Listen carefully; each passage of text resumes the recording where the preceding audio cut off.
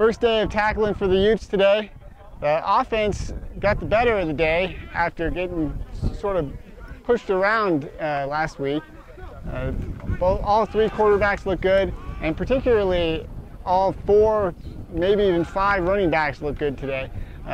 Started practice with a little scrimmage action, and Bubba Poole went up the middle for what would have been a touchdown.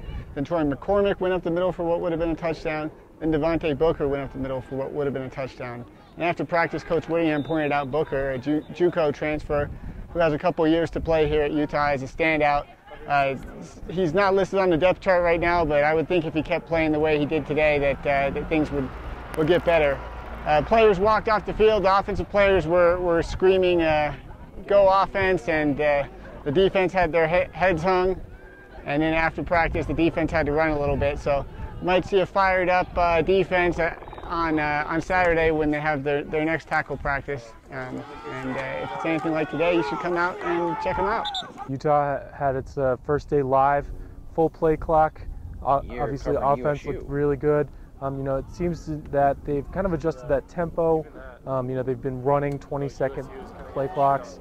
So today, when they had full play clocks, they were still running plays pretty fast. They look like, with pads, the offensive line has kind of come along a little more solidly. There were some holes opening up. Running backs were getting through.